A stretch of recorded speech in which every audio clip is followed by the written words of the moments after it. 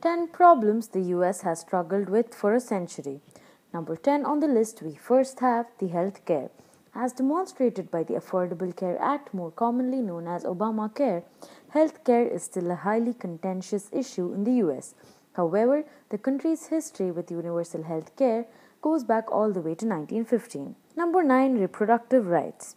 The idea that women have the right to control whether or not they have children did not begin with Roe v. Wade, but rather started to gain traction in the progressive era.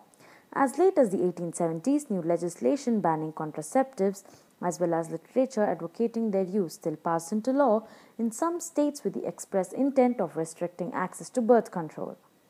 Number 8, immigration reform. Immigration reform enjoyed widespread support during the progressive era, but the reforms that passed weren't really of the sort that we would typically consider progressive today. In fact, immigration reform at the turn of the century was generally of a more aggressively nativist and racist persuasion. Number 7, fighting trusts and the robber barons. Trust busting was really the hallmark of the progressive era. In response to massive corporate conglomeration and trust formation in the late 19th century, which concentrated huge amounts of power in the hands of a small group of individuals. Number 6, alcohol and drug abuse.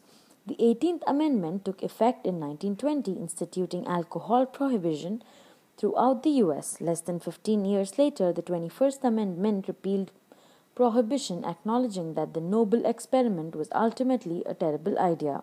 Number 5, providing a living wage.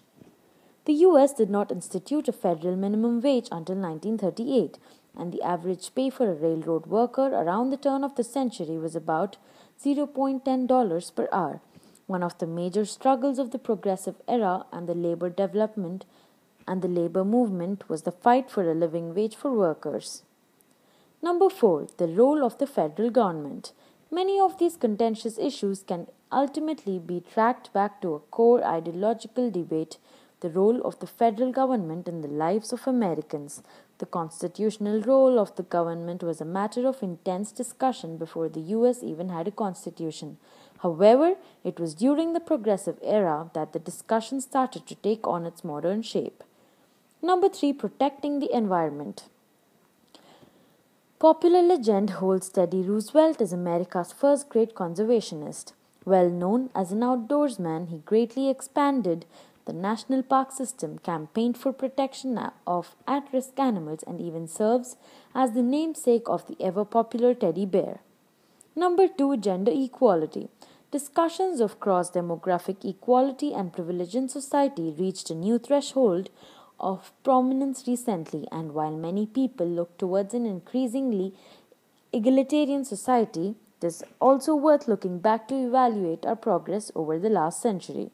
Number 1, public education. While many states already had compulsory public education systems, by the beginning of the 20th century, the progressive movement aimed to bring about a new level of standardization to public education in the US.